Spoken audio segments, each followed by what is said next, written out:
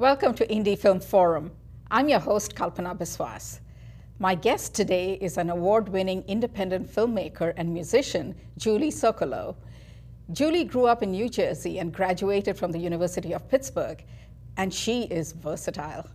She is the director, producer, writer, cinematographer, editor, and music composer of most of her films. Her documentaries have appeared at the New York Times, Time, and Huffington Post. She's also a passionate advocate for artists' rights. She has directed the Healthy Artists documentary series, which profiles over 40 uninsured artists who are struggling to afford health care. Her first documentary feature, Aspie Seeks Love, won Best Documentary at the 2015 Cinequest Film Festival. And as a lo-fi musician, Julie has won the acclaim of Pitchfork, Wire, and the Washington Post for her album, Something About Violins. She performs and tours around the country in addition to making her remarkable films. I'm happy to introduce Julie Sokolow to you today.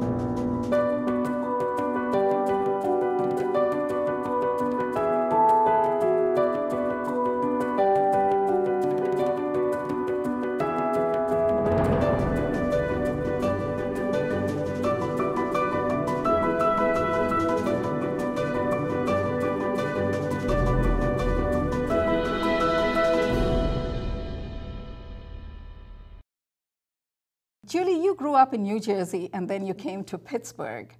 And now you've turned into this wonderfully versatile filmmaker. What were the steps in your development? You brought New Jersey into the conversation. So I grew up in the suburbs of New Jersey in a pretty homogenous kind of area. And when you feel different at all, like that is very pronounced in an area like that. So that mixed with the fact of consuming a lot of mainstream media that portrayed, women in a very particular kind of way, or relationships in a very particular kind of way that, I couldn't really relate to fully. I think it just made me want to create stories that would, exemplify like my experience or my friends' experiences and go from there. So when I moved to Pittsburgh for school and started to do more creative pursuits, fiction writing, filmmaking, music, that all kind of combined into this urge to just like tell stories that I hadn't seen before. So that was the goal, lofty, granted. And then, as you go as a creative person and start to experience other people's independent films and stories, you realize, oh yeah, there are these incredible, diverse stories out there. It's just a matter of finding them. They might not be playing on, NBC or whatever. You might have to go off the beaten path and discover them. And so I wanted to kind of contribute to that vein of storytelling. I just was in this film studies class where we watched a lot of classics and I was very moved by them on this visceral level. So I was getting more into film. I was starting to try to write screenplays. And at that time I met a very inspiring writer who I wanted to write stories about him. He was schizophrenic. We were very close friends. He struggled with alcoholism. And I started trying to write stories about our adventures together, I suppose. And I couldn't do him justice or myself. So I started filming him and doing a documentary about him.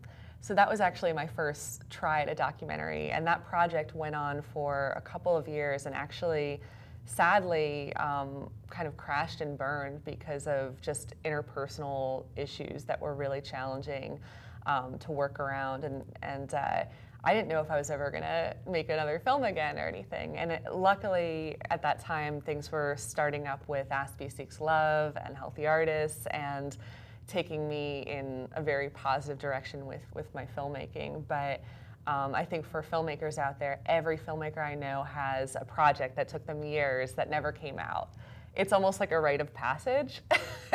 So I don't think anyone I'm glad should. you talk about that. Yeah. Because, that's good to know that artists go through that whole process of things not working out. And then how do you move on from there?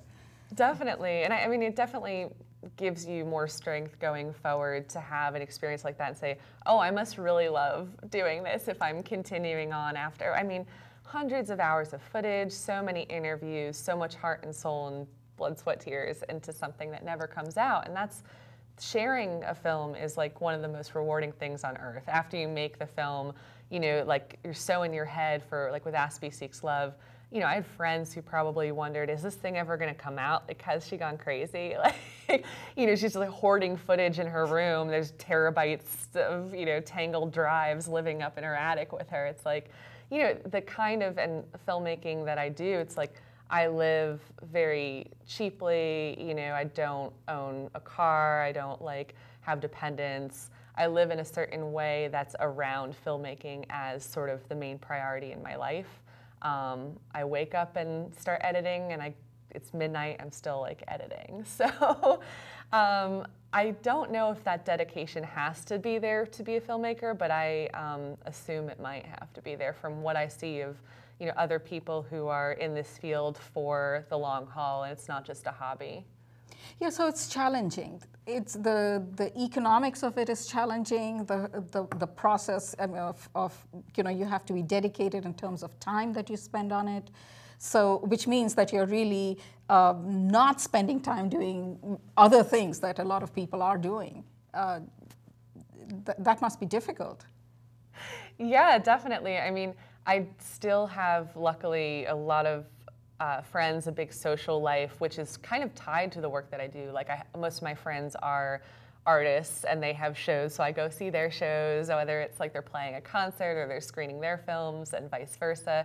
And I think that's also really important for filmmakers and artists to be in the artistic community. You really can't isolate yourself too much when it comes, because ultimately you're making a piece of work that you want to be shared and seen and felt with other people. So you can create that to some degree in isolation, but the end goal typically is to share that. Is there also a give and take there? I mean, in terms of, apart from having an audience that actually looks at your work or gives you feedback, is there a learning that happens when you're with other artists that you would not otherwise be able to really internalize? Definitely, yeah. I mean, a friend of mine, Alan Lewandowski, who is the front man of a band called The Working Poor, and Anita Fix that have played around Pittsburgh for almost 20 years. He's a great friend, artistic hero of mine, and he composed half the soundtrack to Aspie Seeks Love. So he wrote those songs independently. I knew of him in the scene. I always wanted to do something with him.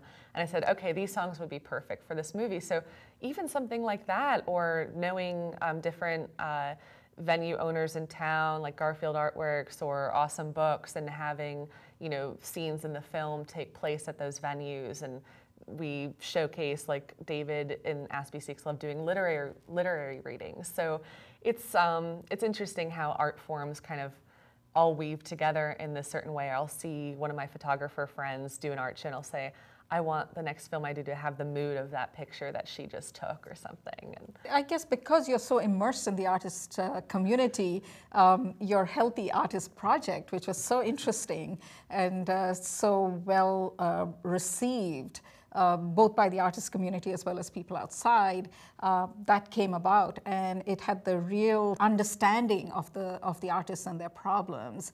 So in 2011, 2012, I was sort of just coming right out of undergrad college. I was a little bit naive and idealistic about the world, and sort of saying, oh my goodness, how is it that any American could be without health care or could go bankrupt over medical bills, and just having this sense of this injustice can't actually be the case, that the United States spends twice as much on health care and we don't provide it to everyone, that we're the only industrialized nation without universal health care.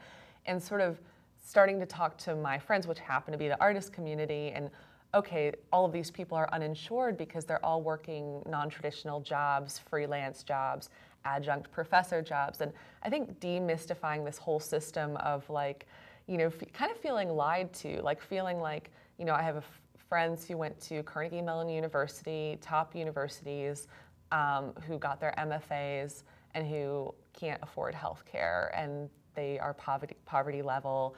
And how is this right? How is this the case?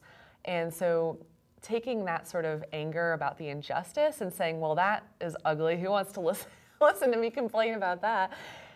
And realizing that fundamentally, like, my feeling was love for these people. I love my friends. I love these artists. I love what they create. So let's talk about that instead. So like, I think the Healthy Artist series is really just like a celebration of these people and the work that they do and their valuable contributions to society and their quirkiness and their humor and vision. And oh, by the way, look at this great person. They can't even go to the doctor. Like, how crazy is that? And I think that that's what resonated, was that the focus was on celebrating people.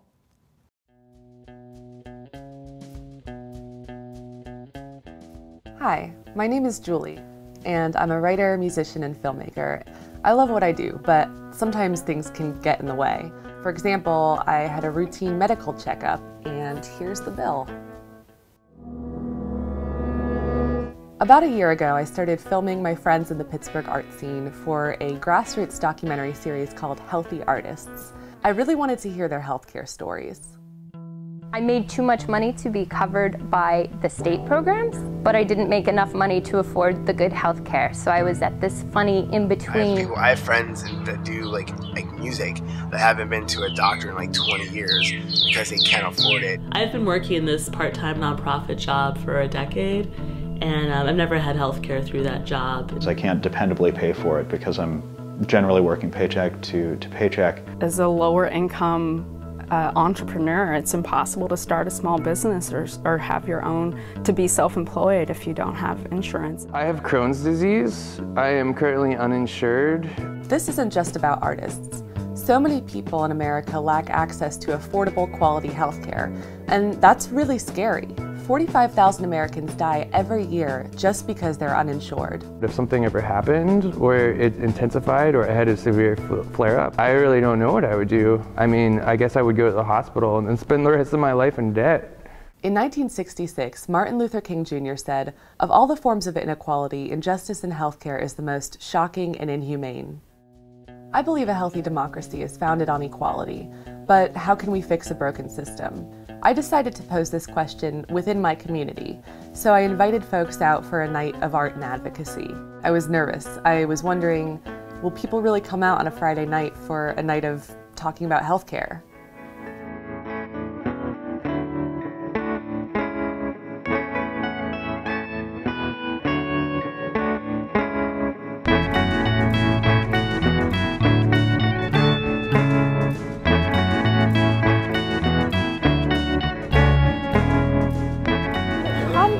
There's beyond anything I expected, far beyond my expectation. For me, this series is so interesting because it takes so many disparate stories and makes them impactful and coherent. I think it's important to understand what's going on at the policy level, then also bring it down to the community and make sure everyone understands what's going on in healthcare. America is the only industrialized nation without universal healthcare, but if we can bring people together locally, we can do it everywhere. Now is the time to stand up. I hope you'll agree and say, healthy people make a healthy democracy.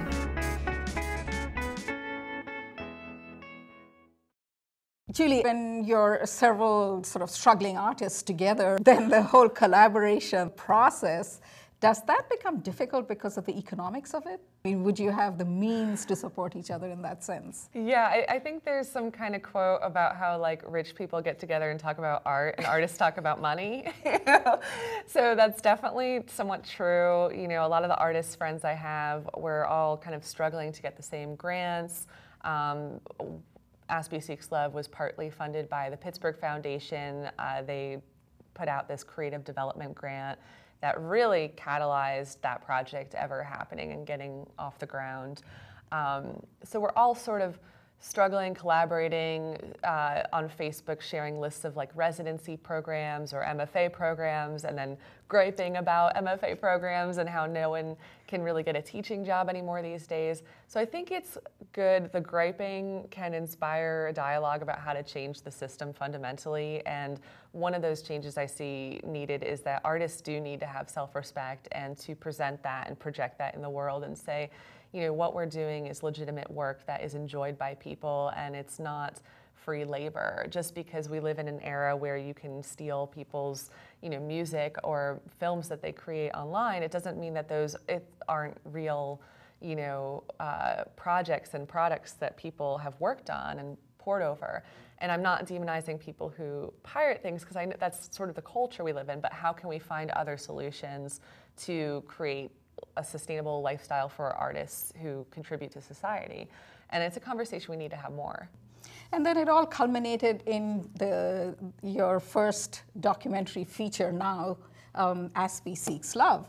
How did that come about, and you know, what went into actually making that film? Yeah, it's interesting too, because with Aspie Seeks Love, the main character is named David Matthews, and he is this quirky guy who sticks out like a sore thumb in this very American Levittown-style suburbs. So when I first met him, I had actually seen him around Pittsburgh. I had seen him around town wearing this long tweed coat and this hat and kind of running around at, you know, different record stores, and I was like, who's that guy? Like, he kind of stands out in this way. And he reached out to me on Facebook and said, I've seen your films, I think you should make one about me. Interesting. So we met for coffee, and his sense of humor just was astounding. I loved it. It was very dry, very intellectual, and he expressed his desire to find love. And it was kind of a side note, oh yeah, I was diagnosed with Asperger's recently. So I first wanted to make a film about just this guy who's a little bit alienated in all these different spheres of his life, but he's extremely talented, extremely funny, and just follow him and see where his quest for companionship would go. And as we developed the film, the documentary, which took 4 years to make, Asperger's became more and more a part of his narrative, because it was kind of a coming of age story of like this guy who went 41 years without being diagnosed. All of a sudden he's diagnosed, and he's going to meetup groups and meeting other people on the autism spectrum and finding connection there, and also finding disconnection there, and trying to portray that in a real gritty way and not a saccharine, sugar-coated way of that experience.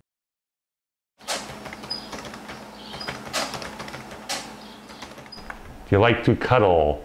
Yes, I do. Don't let my sober facade fool you. Hello, my name is David Matthews. I'm an artist, a fiction writer, and a man with Asperger's syndrome.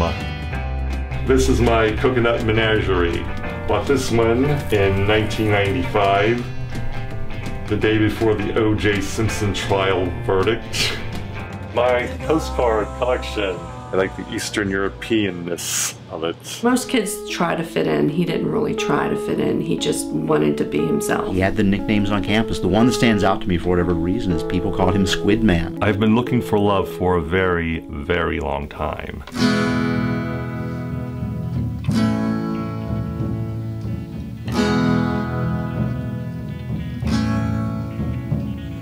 This is my very first personal ad flyer ever. January 1995. Surrender today. Dating and or friendship. Find Dave a date. Over the next 15 years, I posted hundreds of copies of personal ad flyers. A woman I know said I shouldn't post this photo because it makes me look scary to women. Stranded on my own mental island. I've met someone on OkCupid. We'll see how that goes. It looks like the hide of an endangered species. One acquaintance was immediately like, you know, is he even capable of love? And, I mean, that hurt. Sometimes I wish I were part of an old happily married couple. I don't know if that will ever happen. At least I lived my life the way I'd wanted to. geekily. You forget. I wouldn't be losing myself by degrees with every bed. So did you feel that there was a difference in tone when you moved from the Healthy Artist to something, to Aspie Seeks Love? It's interesting. I never saw myself as a political filmmaker or, you know, an activist filmmaker, but the Healthy Artist series definitely planted a seed of, I think film should matter, and I think that the personal is political and vice versa. So going into Aspie Seeks Love, I really wanted that to feel like a quirky, fun narrative film that was just following this guy. He's making these like off-color remarks sometimes, and you know, seeking companionship, seeking sex. You know, like let's be real and gritty about what's going on in his life, and also celebrate his writing and his artistry, because he's a writer and he's trying to find his voice in the film and get his first book published. But I think that, you know, having that awareness of making a film that matters, and the fact that we are dealing with the autism spectrum, not only with David, the main character, having Asperger's, but his community going into autism support groups, you cannot do that lightly. You know, you can show elements of humorous banter there, but you also have to acknowledge and represent that this is it's a true struggle. I mean, being a parent of a child on the spectrum, and these are also high-functioning groups for the most part that he's in, but some of these people have been diagnosed with, you know, pervasive developmental delay, Tourette's, OCD, like in this whole path of finding out that they're on the autism spectrum and still being kind of unclear what their diagnosis is. It's very serious. So, and the issue of companionship, I mean, starting off with this sort of quirky idea of let's follow this guy who wants to get a date, right, who's on OkCupid, on online dating, but then investigating, there's something deeper here. It's about the stigma that, you know, when you have a group of people on the autism spectrum and you're noticing that there's 4 guys to every 1 girl, and all of these guys are single. All of them are lonely, and maybe there's despair that comes from not being able to have a partner. And, you know, it's a serious issue that affects quality of life, and it has to do with the stigma that just society has around people on the spectrum that filters into dating, of why, you know, it's hard for them to date even if they want to. So I think that you end up covering serious topics in ways that are more character-driven. One of the skills that you've also acquired in the whole process of activism and filmmaking is the really effective use of social media. How did you come to that? And also the film that now has gone viral. You say it has about 1 million hits. I was commissioned to direct a film called Street Doctor about Dr. Jim Withers, who is Pittsburgh-based, and he runs Operation Safety Net. So he goes out into the streets at night looking for homeless people and to provide them with medical care that they would be unable to get access to otherwise, either for fear of going into the ER or, you know, just not having the resources. So it also made me realize that I'm not just interested in filming artists, I'm interested in filming visionary people, heroic people who kind of took a risk in order to be themselves and to like see their vision out in the world that, you know, was kind of out of the ordinary. So I went for a couple days and filmed him on his, you know, normal, I guess, visitations where he just goes out through downtown Pittsburgh and under bridges and delivers socks and bags of sandwiches and takes blood pressure and heart rate and all of that. And then the next day we filmed him going into the homes of people who had been like rehabilitated and gotten off the street through the help of his program. So this short film ended up getting cut down to like a less than 5-minute piece, and we put it online, and I sent it out to like Huffington Post and a few other places, and it went viral. It was crazy. So in like, I don't know, a few weeks it had over 500,000 views, and he, you know, was being featured on the news and just various places because of kind of the video sparking that. seeing it on Gawker and Upworthy and BuzzFeed, and people saying, you know, it's interesting to see how people sort of position these things in marketable ways of, like, the headline would say, oh, look at this doctor who dresses like a homeless man, find out why. And it's like, okay, well, he's doing it to make people feel more comfortable at the street level interacting with him. But it was sort of a catchy way for people to get, you know, eyeballs on the video. But it was great because it raised a lot of awareness for his program and some funding for it as well. And it was just a really interesting experience to have something that you create go viral and affect people in that way. And it's definitely stuck with me as a feeling of, like, films can really change the world. Not that, you know, a 4-minute film drastically changes the world, but it has the potential to cause a ripple effect.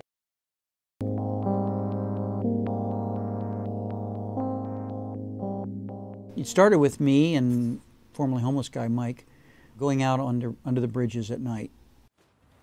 Mike had had a homeless experience of his own for about 7 years. He was going out and giving blankets and food to people.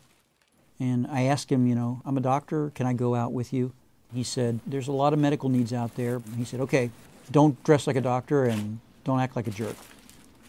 I dressed like a homeless person. I got a book and I read about how to dress like a homeless person and mingle, and so that's how I got started. This is actually a portable splint that you can put on someone's arm if you find a fractured arm. There's bandaging material. It's always good to have cough and cold medicines and inhalers. Vitamins and probably pain medicines are the most useful. Blood pressure cuff. Antibiotics should come next. I thought we needed a classroom where we could see what things looked like from the perspective of excluded people.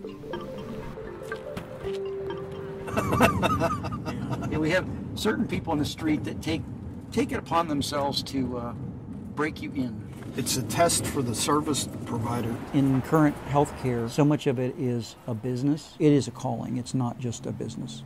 It's a blessing about the streets. It's so vivid. You can actually feel it and do it because you are outside of the structure.